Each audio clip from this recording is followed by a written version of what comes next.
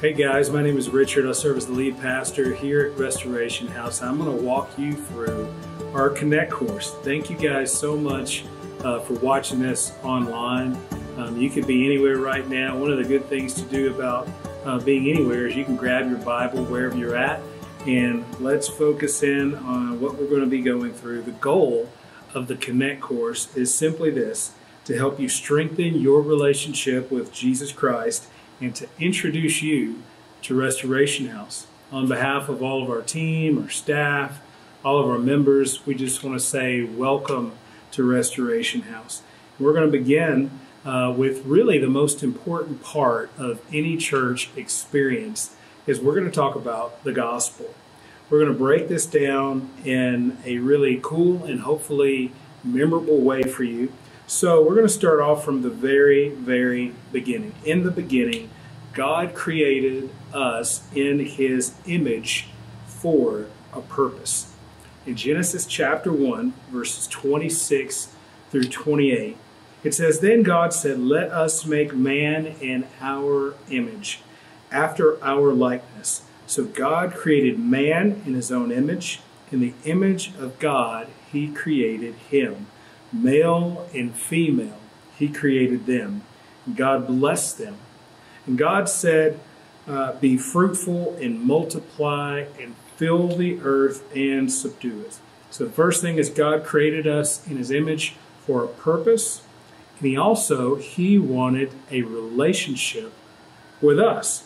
In Genesis chapter 2, it says, "The Lord God planted a garden in Eden. In the east, there He put the man whom He had formed. The man and the woman heard the sound of the Lord walking in the garden in the cool of the day." Third thing is He wanted to give us abundant life. It says in Genesis chapter 2, starting in verse 9, that the tree of life was in the midst of the garden, and the tree of the knowledge of good and evil. And the Lord God commanded the man, saying, "You may surely eat of every tree in the garden, but of the tree of the knowledge of good and evil you shall not eat of it, for in the day that you eat of it, you will surely die." That's some bad news. That is known as the fall of man. We're going to read in Genesis chapter 3. This is the rebellion. Everything was good until it was not good. And this is what we see. It says that the serpent said to the woman, "Did God actually say, 'You shall not eat of any tree of the garden'?" And the woman said to the serpent, "You may eat of the tree and the fruit of the garden, but God said, 'You shall not eat of the tree that is in the midst of the garden, neither shall you touch it, lest you die.' But the serpent said to the woman, 'You will not surely die.' For God knows that when you eat of it, your eyes will be open and you will be like God." Well, we know that the serpent was trying to trick the woman, who ended up falling and eating the fruit, and she gave to her husband, and then he ate it. And when the first humans disobeyed God, sin entered into the world. The ensuing catastrophe affected every aspect of our lives. Humanity lost access to God's immortal gift of life, and we became subject to death. The earth became cursed. Our relationships with one another became strained. Our relationship to the Creator became ruptured, and our relationship with God was broken off. And in the aftermath of this initial rebellion, sin flooded into our world. Horrible, Well, in Romans chapter 6, verse 23, the Bible says, "For the wages of sin is death." Now this, my friend, is the bad news. When the first humans disobeyed God, they rejected His authority, they doubted His truthfulness, and they questioned His goodness. And because of this sin that came into the world, there is this vast separation between God and man. It's like God is up here and man is down here. And in Isaiah 59, verse 2, It says it like this: your iniquities have made a separation between you and your God. Your sin have hidden his face from you so that he does not hear. That's where we are as humans. In Isaiah 64 verse 6, it says it like this: we have all become like one who is unclean. All of our righteous deeds are like a polluted garment. One version says it's like a filthy rag. And sadly, so many people have difficulty seeing this separation. It's almost like if you've ever tried to pray and you felt like your prayers didn't get above the ceiling. It's like you can almost feel the distance between you and God. But there is good news. This is what it's all about. The good news is that God has a godly solution. He has a divine plan. Because God is holy, righteous, and just, he would not sit back and allow sin to go unpunished. But because he loves us, he did not want mankind to be eternally separated from him. God became man in Jesus Christ. Amen to that. He lived the life that we should have lived. He died the death that we should have died. 3 days later, he rose from the dead, proving that he is the Son of God and offers the gift of salvation for all who repent and believe the gospel. This is the good news. This is the gospel. And we're going to break down the gospel so you can understand what it means bit by bit. The first part is that God became man in Jesus Christ. In John chapter 1, verse 1, and then in verse 14, it says, in the beginning was the Word, and the Word was with God, and the Word was God. And the Word became flesh and dwelt among us. And we have seen his glory, the glory as of the only Son from the Father, full of grace and truth. And we see in verse 14 that that Word became flesh. Next part is he lived the life that we should have lived. In 1 John chapter 3, verse 5, it says, you know that he appeared in order to take away sins, and in him there is no sin. Jesus lived a sinless life. We were expected to live sinless. But because of the fall of man, sin has entered into humanity, and Jesus came to show us what it was like to live a sinless life. He died the death that we should have died. That's important.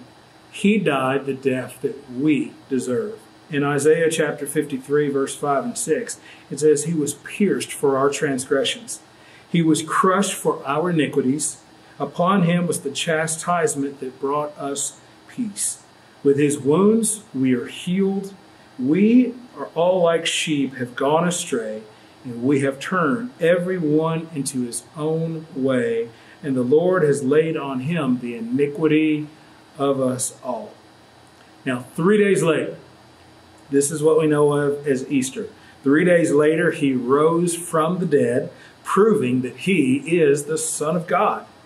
Acts chapter 2, verse 24 says this, but God raised him from the dead, freeing him from the agony of death, because it was impossible for death to keep its hold on him any longer.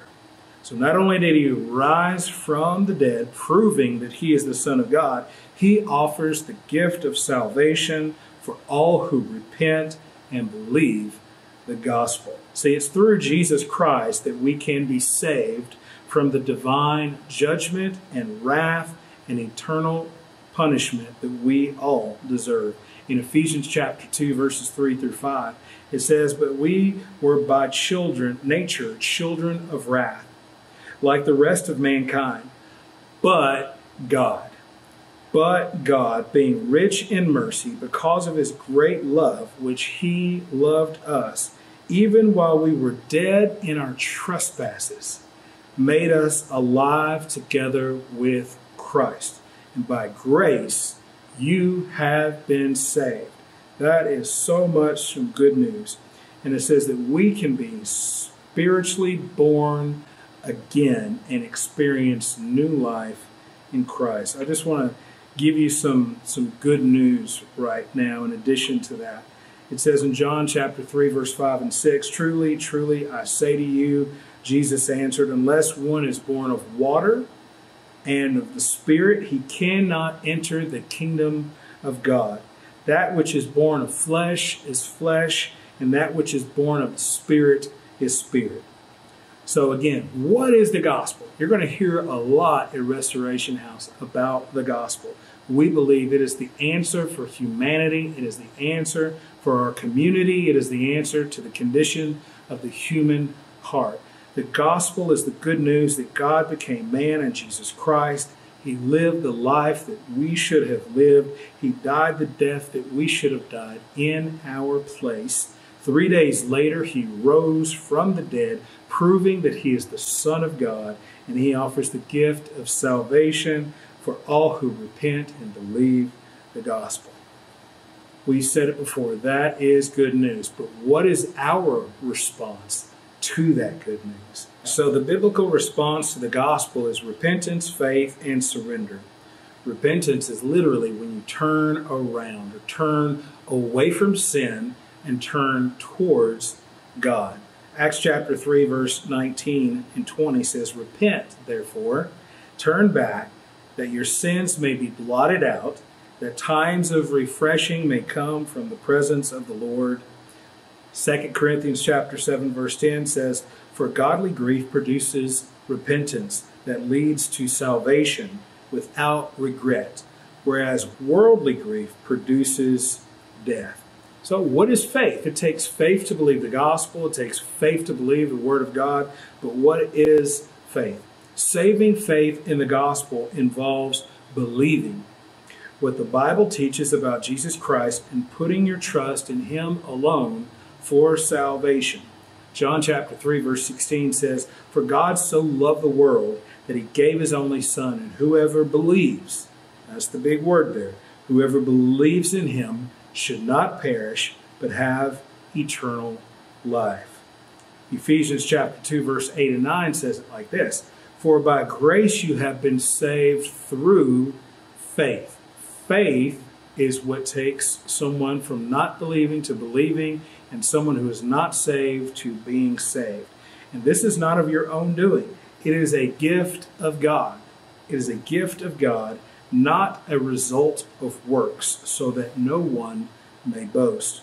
So what does it mean to surrender to the lordship of Jesus Christ? Saving is what he does, but Lord is who Jesus is. Lord means that he is the boss. He's the master. He's the one who calls the shot. It means that he is the owner of everything. Surrender to the lordship of Jesus involves acknowledging Jesus' legitimate authority over your life. He is the King of Kings. He is the Lord of Lords. Submitting to him. It is a decision to follow Jesus for the rest of your life as the Lord of your life. Nowhere in Scripture was there ever the option to be given to receive Jesus as Savior only. It has to be a package deal. You have to receive him as your Savior and as Lord. In Acts chapter 2, verse 36, it says, "Let all the house of Israel therefore know for certain that God made him both Lord and Christ," this Jesus whom you have crucified. So surrendering to the lordship of Jesus Christ. First, it begins in the heart.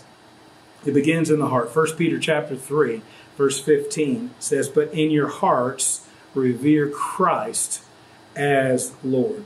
Second part of that is following Jesus as Lord means it demands obedience. It's not an option to follow him if he's your Lord.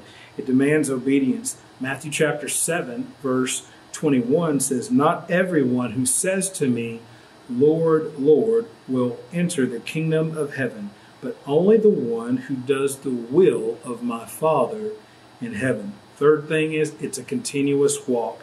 It begins in the heart, it demands obedience, and it's a continuous walk. Every day you wake up, Jesus Christ is Lord. In Colossians chapter 2, verse 6, it says, "So then, just as you received Christ Jesus as Lord, continue to live your lives in Him. It's an everyday walk. Now, the biblical pattern, once someone gave their life to Jesus, decided that He was Lord, that they started to follow Him, the next step in that is water baptism. So we're going to talk briefly about water baptism. Who should be water baptized? God commands every follower of the Lord Jesus Christ to be water baptized.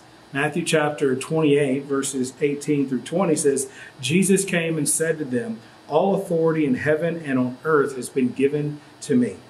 Go therefore and make disciples of all nations, baptizing them in the name of the Father and of the Son and of the Holy Spirit, teaching them to observe all that I have commanded you. And behold, I am with you always, even unto the end of the age.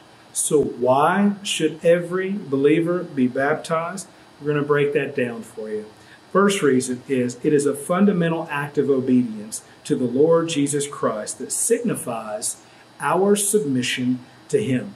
The Apostle Peter refers to water baptism as a pledge of a good conscience towards God, meaning that it is a symbolic way of promising God to live in submission to Him and His loving authority.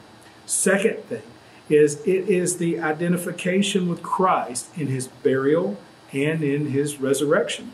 Romans chapter 6, verse 3 and 4 says, did you not know that all of us who have been baptized in Christ Jesus were baptized into His death? We were buried, therefore, by Him, by baptism, into death, in order that, just as Christ was raised from the dead by the glory of the Father, we too may walk in the newness of life. See, by obeying His command to be baptized, we identify with the power of the cross and the resurrection to deliver us from the power and the authority of sin. Third reason, it is associated with being cleansed of our sin. Acts chapter 22, verse 16 says, now why do you wait? Rise and be baptized and wash away your sins, calling on His name. So when should a believer be water baptized? Every person who has repented and believed the gospel concerning the Lordship of Jesus Christ needs to be baptized as soon as possible. All the examples given in the New Testament clearly indicate that the people who repented and believed, they were baptized soon afterwards. Now, how should a believer be baptized? Well, every person who is baptized should be baptized by water immersion whenever possible. The original Greek word to baptize means to submerge. It's like the metaphor for a sinking ship or dipping a cup in a bowl of water. It means to be completely immersed. That's why we follow the same practice of being water baptized. Thanks so much for this first session in